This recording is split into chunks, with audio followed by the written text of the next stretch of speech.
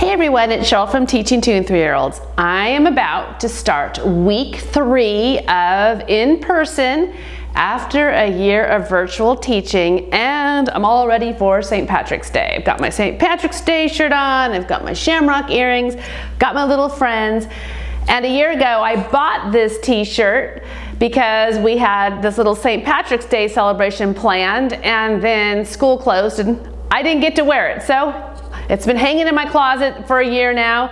I'm wearing it again. We're now back in person.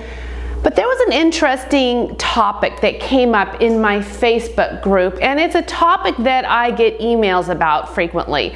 So I wanted to address it now while it's fresh in my mind, and that's how do I handle centers during the first weeks of school?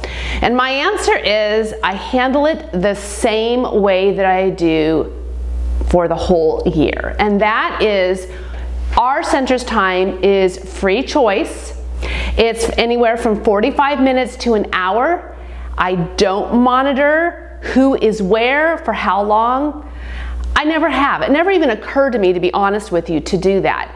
It wasn't until I heard that other teachers did that, I'm like, oh, but I didn't really understand why, to be honest with you, because this system has worked so well for me.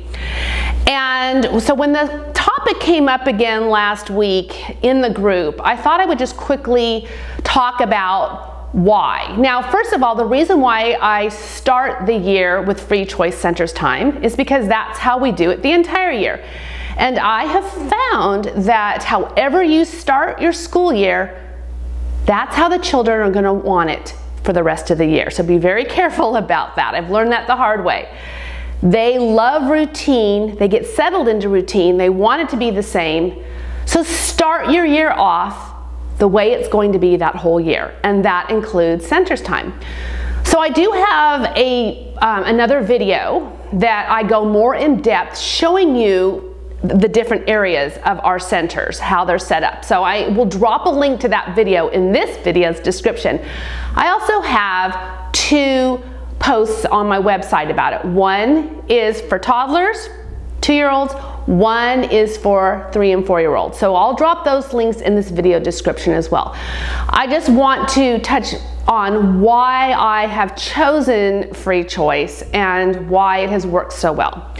And the reason is, especially with 2-year-olds, if you've spent any time observing how they use your environment, you will notice that they travel a lot. And I know you've said this, and it does bother some teachers, especially new teachers, because they wonder, why aren't they staying there for very long?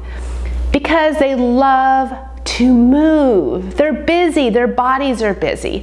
But that's what I have found works. That's been my experience. And it might be also because I really think about my centers and I make sure that they are hands-on and that that multiple children can come in and play. And that's the other thing that I've been asked is, do you limit how many children can be in a center? And for the most part, my answer is no.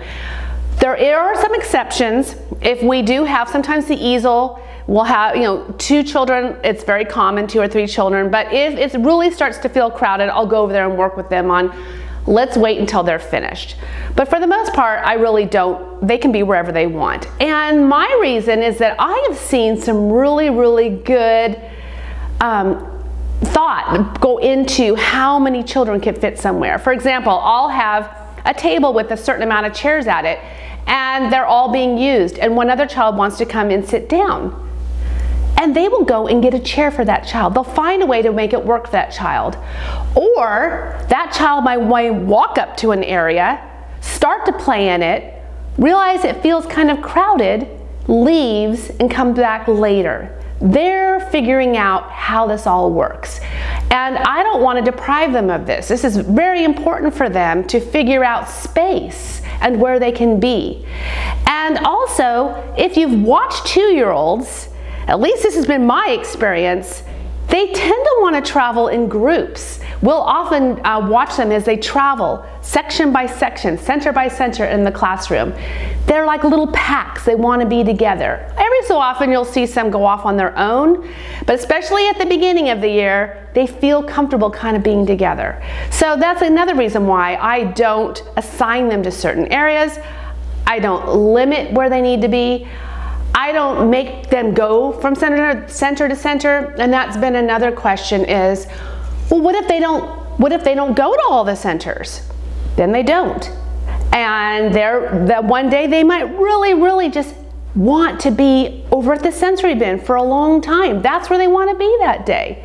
If I do notice that a child is staying away from a certain area for several days, I might see if I can get them engaged, figure out what it is, why they might not feel comfortable in that area. I like to think of my classroom as an environment where they can explore on their own. Again, I'm offering a lot of hands-on activities, a lot of open-ended activities, so that children at different levels can take it where they want to take it. So again, I invite you to check out the 2 posts I have on the website. Links are in the description.